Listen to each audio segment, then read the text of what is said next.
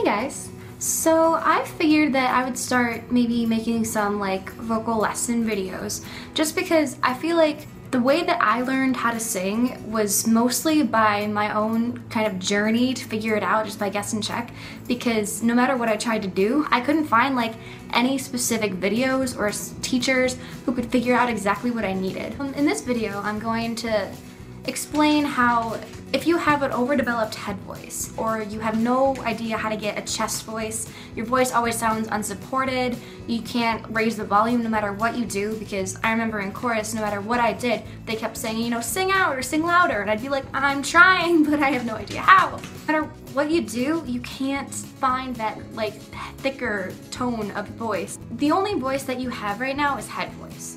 That's where I started. Like all the time, I would be singing underneath my voice. That was all I had though. So if anyone was trying to tell me to sing my chest voice, I had no idea what that was.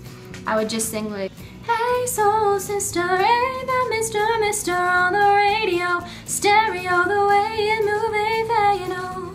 And I would sing that way the whole time, but I had no idea how to do mixed voice, which would sound more like, hey soul sister, ain't that Mr. Mister on the radio. So basically, the way that I learned was I found these videos by two people that I'll link in the description. It was doing this really strange vocal technique using the kind of the word or the vowel nay. So the way it works is it forces you to raise your soft palate and put all of your resonance straight back here. And that helps you to sing with a little bit more force, because head voice is like all up here, like from this part of your head and on. And chest voice is below. But the thing is, there's a place where chest voice and head voice sort of mix, which is mixed voice. But if you don't mix it, it's like a huge break. To do the nay exercise, and the other videos will explain it better than I will, you kind of make it sound like a baby crying or like a really nasally sound. It does make a funny like face, so I wouldn't necessarily do it in public or in the car. It's like a nay, nay, nay, nay, nay. And what you would do is you do that on a scale, or you could do what I did and you sing it over a song. So if we're taking Hey Soul Sister, which I don't know why that's stuck in my head today, it would be like the part where it's like, hey soul sister, ain't that Mr. Mister? It would be like, nay, nay, nay, nay, nay, nay, nay, nay, nay. Not really the melody, but what you want to do is make sure all of that is right back here. And if you lose it or if you can't get it, then just keep doing that, wah, nay. You'll know you're doing it right because you feel absolutely no tension. And you can literally do this exercise in any range of your voice and it will actually increase your range. It's harder to do in chest voice just because in chest voice you don't need your resonance to be up here. Your resonance is more in your chest. But what's nice, if you do have that head voice, it will get you straight out of the head voice, like almost immediately. And it'll sound weird, it'll sound sort of tinny and a little bit thinner than you're used to, but that's exactly what mixed voice is supposed to be. It's supposed to be a mixture of the thicker, heavier chest voice and the really light and breathy head voice. What I do is I would sing an entire song on that nay sound. It's muscle memory after a while. Then sometimes I would just sing it for like the first part of a phrase and then finish the phrase on the actual words. But if you can't even get there, then what you want to do is work on vowels. Vowels are really, really important for this. When I was first doing the nay-nay stuff, I was doing that throughout entire songs for weeks and weeks and weeks. But then when I wasn't seeing any improvement yet, because I still couldn't like just go straight back to the words, I would just give up and I'd be like, oh well, this just doesn't work. But the thing is that it does, and you just have to be persistent and consistent and do it all the time, because it took about 3 months for me to actually start getting muscle memory. And so what I would suggest to do to get to singing the words is go on the nay nay nay and then go through entire songs on vowels. Just make sure that your vowels are correct. So there's a million videos that you can look up on how to sing vowels correctly, so I'm not going to go through it here. What you would do is you'd be like, nay, nay, nay, nay, nay, nay, nay, nay, nay, and then you can go from that into a vowel. So it'd be like, nay, nay, nay, nay, no, no.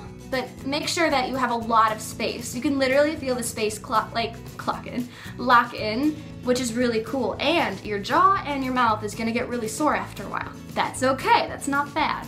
If you feel strain in your throat, like anywhere here, then stop exactly what you're doing. What you would do is you go straight to the vowel and like change the vowel all the time. because eventually then you'll be able to get to the words. But if you cannot sing the words yet and you still feel like you can't lock into that mixed voice, even if it's been months, all you have to do is just sing the words really slowly and lock into which vowel that they are. So if we're singing Hey Soul Sister, it would be Hey Soul Sister. So you just make sure that you sing it slowly and find those vowels, and then eventually you can sing it perfectly fine and, you know, with the actual words and not having to worry about it. So if you're having trouble with the vowels, then something that really helped me was making sure that your mouth is open enough. So I would over dramatize how I do my vowels. So I would be like, Hey Soul Sister, like ridiculously, but after a while you get used to that. You won't have to open it as much. That's what I did to start getting muscle memory, because that's one of the most important things. Before I learned any of this, and back when I was, you know, really struggling with my voice, I do remember that I used to think that I had to get into my singing voice, which was actually different from my actual voice. Like, I remember it would take me a few seconds to be like, okay, gotta get in my singing voice. But it's not different. Singing and talking should be very similar, which I had no idea. Yeah, no matter what, you shouldn't feel like you're singing underneath your voice, and you shouldn't feel like there's so much air, because I can almost guarantee that you're also singing from your lungs and not your diaphragm. And I would look up a lot of videos on how to breathe from your diaphragm, because it's one of those things where, like, once you think you understand it, once you think you're doing it, you're probably still not doing it. Because I remember a million times I would say, oh yes, I learned it, I wasn't at all. But yeah, there's again a lot of videos that would teach you better than I would. The big thing about chest voice for me was I always felt like anything outside of my head voice was straining my voice. To get into chest voice, when I first started learning what chest voice was, because I had absolutely no chest voice. Again, I thought my singing voice was different from my actual voice, so I completely disregarded talking voice at all, which is all chest voice. So what you should do is, you know, taking the song Hey Soul Sister again, just talk out the lines that are normally like low enough to be in your chest voice.